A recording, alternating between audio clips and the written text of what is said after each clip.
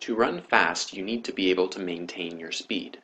Your legs have one chance to slow you down, and that's right when your foot hits the ground here. Let's look at the ground-foot interface. When your foot strikes the ground exerts a force on your leg. This force is then passed along to your center of mass.